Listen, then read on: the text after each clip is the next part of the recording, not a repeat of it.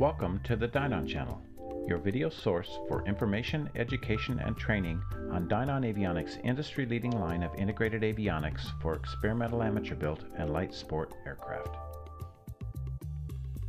Today's video, SkyView HDX, Screen Layout Management. Hello, in today's video on SkyView HDX, I'd like to demonstrate how to manage your screen layout. In the user interface changes we made in HDX compared to the original SkyView system, the screen layout management is dramatically different, and even the view you see on screen right now is much different than you might be familiar with in the SkyView. The most striking difference is the engine presentation along the bottom of the screen. This is actually a feature that we have acquired from our sister company, Advanced Flight Systems. Their systems were long known for the distinctive bottom engine band, and in designing HDX, we adopted that as one of Advanced Flight Systems' great ideas. The bottom engine presentation has proven very popular in their system, and now it's an element in SkyView HDX. So on the screen now, you're seeing this bottom engine band. Another new feature in HDX is the presentation of map info items in this vertical column on the right. In the original SkyView, those various data boxes were selectable into regions along the left and right sides of the map. By moving them off to this map info column, we've reduced the clutter on the map so that the area on the map is much more legible and useful for navigation. Now, I'm going to show you how to manage the screen layout on an HDX display. My discussion today is based on a single screen system. Of course, if you have two HDX displays, you would make some changes in this basic layout. All of the control of the display layout is under this button 7 labeled Display. And I'm going to push that button now, and I'm going to skip this screen for a moment. We'll come back to this. But before you start using this screen to change your layout in flight, you would first start by setting up what I call your default screen configuration. And you control that through this icon in the lower right-hand corner labeled Setup. So I'm going to select that button now. And this is the screen for managing the default configuration of an HDX display. So let me describe here the various sections of this page.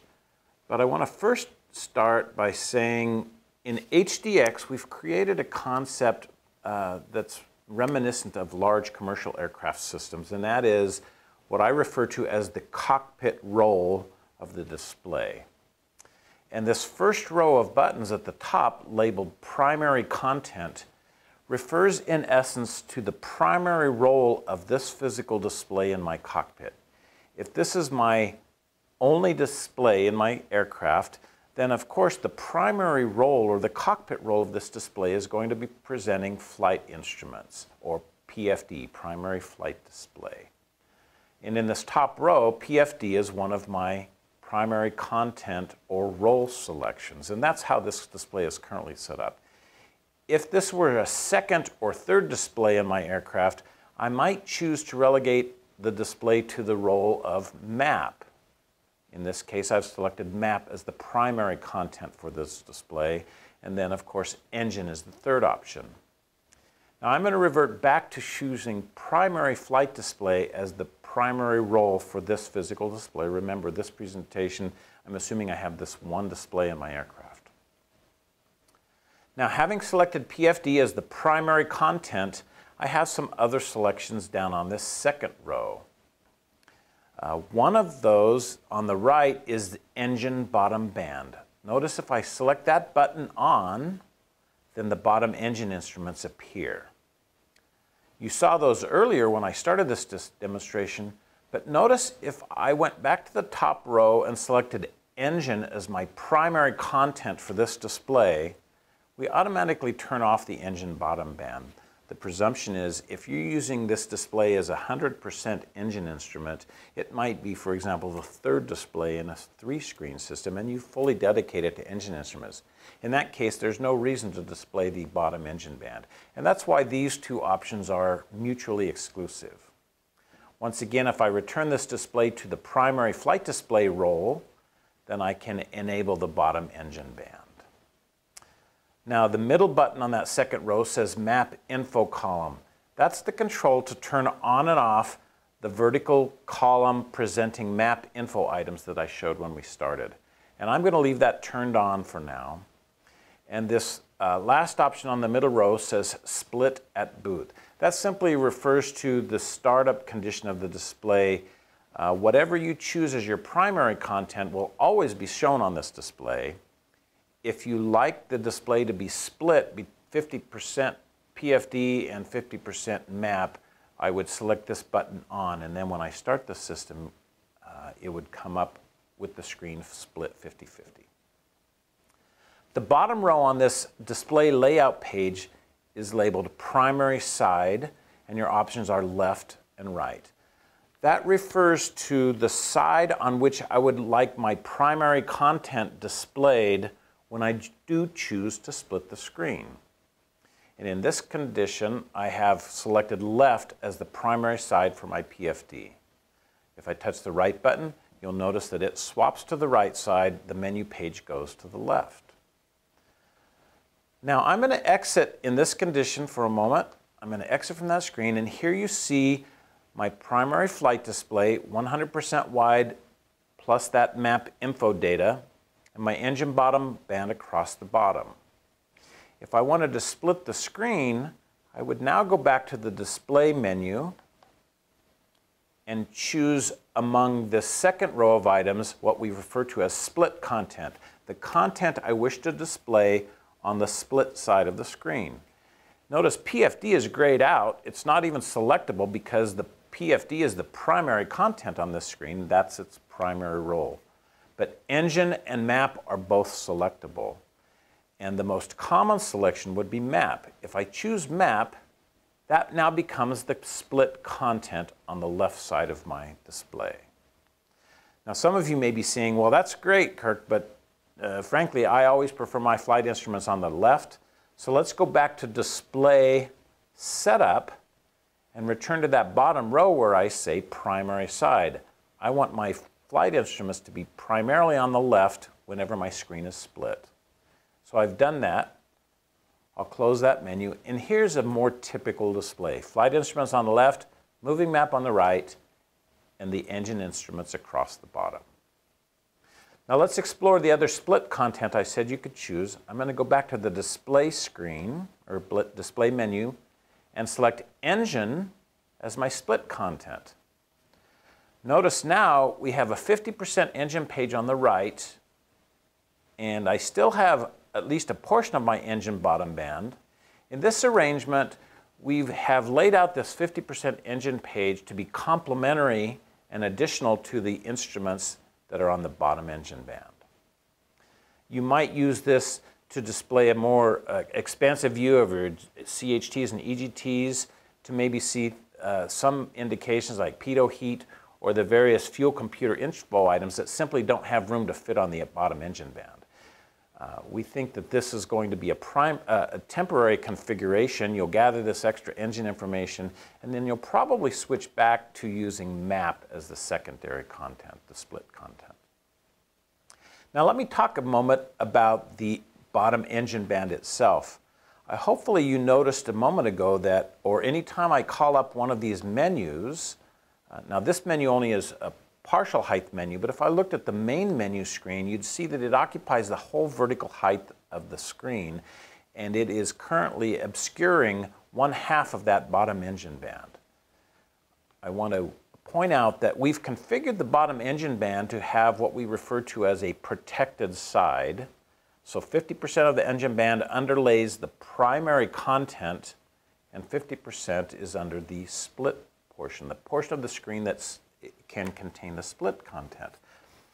And when we ship the HDX display, you'll find that all of the engine instruments that are required under 91.205 Bravo for VFR flight, all of those engine instruments are arrayed in this portion, this protected portion of the bottom engine band, so that anytime you call up a menu, it will never obscure your primary instruments.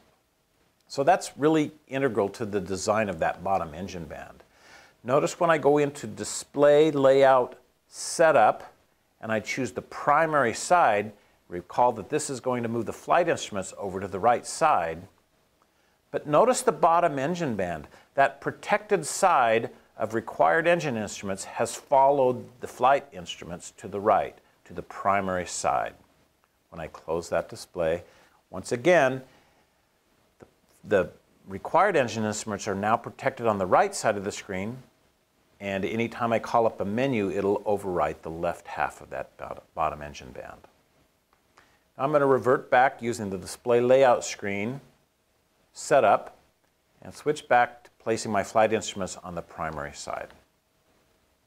So that's the basic concept in laying out the display.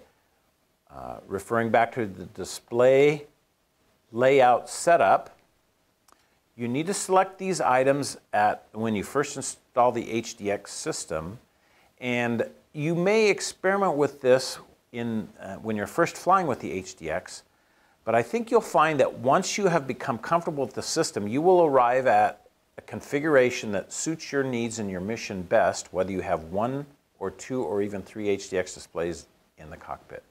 Thereafter, I believe you'll probably rarely access this display layout screen, and all of your focus will be simply changing what is the additional information presented in this example with your flight instruments. And again, I do that by going to the display menu and either changing the split content for that 50% side or choosing a full display of my my flight instruments.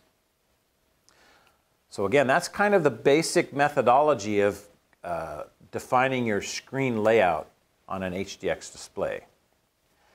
Now I'm going to bring the map up into view again as my split content. Some of you might be saying, well, Kirk, it's great that you decluttered the map by putting that map info data on the right here in this column, but the combination of that column on the right and the engine instruments across the bottom gives me a pretty small map. Well, that's true, but the map that's there, I'll point out, is much less cluttered than you might know from a SkyView system. Again, in the original SkyView, all of these data blocks could be arranged up and down the left and right sides of the map. They're slightly translucent, but they still add clutter to the map. Nonetheless, if the map you're looking at is too small, we've added a new touchable control on the HDX, and that's here in the upper left-hand corner of the map. If you're familiar with internet video sites like YouTube, you may have seen an icon like this, and that icon is used to push the image to full screen. Now in the HDX concept here, full screen means the full 50% split portion of this display. So when I touch that control, the map occupies the full right-hand side of the display. We have removed that info column from the right, and we've removed the unprotected half of the bottom engine band. Again, we are retaining view of those required engine instruments on the left. And a simple touch of that icon brings those two elements back. And that control also works if you have various charts on display, such as instrument procedures that can take the place of the map.